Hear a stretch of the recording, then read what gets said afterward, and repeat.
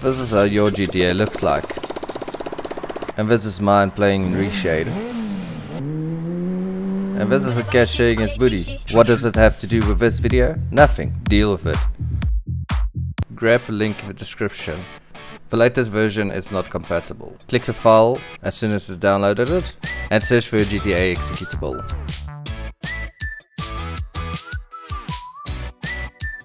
Choose DirectX 10, 11 and 12 and click next and skip. Hit the uncheck all button twice and click next for the installation bit.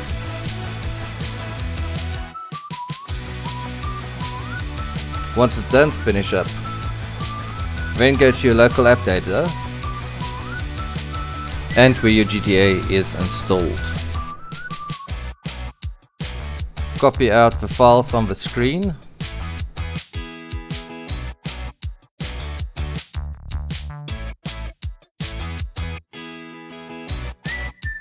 and paste them into the FiveM application data's plugin folder.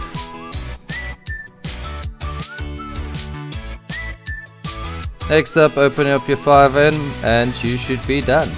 That's ReShade installed for FiveM. Don't forget to hit the like and subscribe button and turn on the notification bell in support of the channel. We'll end off this video with a couple of comparison shots. We hope you like it. And remember, those that game together remain together. Till next time, see you again.